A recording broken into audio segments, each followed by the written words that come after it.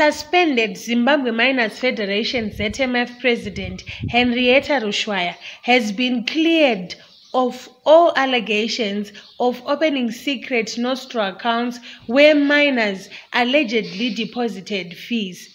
An investigation conducted by a special committee set up by the Federation established that the former ZIFA boss did not open any nostro accounts without the knowledge of other ZMF members.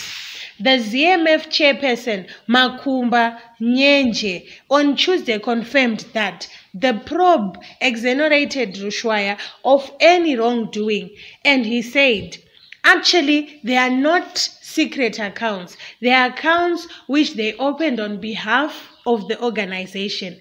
We discovered that they were waiting for other signatories to bring their documents. It is above board and no money has been deposited into the accounts." Rushwaya was suspended from the ZMF following her arrest at the Robert Gabriel Mugabe International Airport on Monday last week while trying to smuggle more than 6 kgs of gold worth $330,000 to Dubai. She has, however, claimed that she picked up the wrong bag with 4 gold bars instead of a similar bag with her clothes when she went to the airport.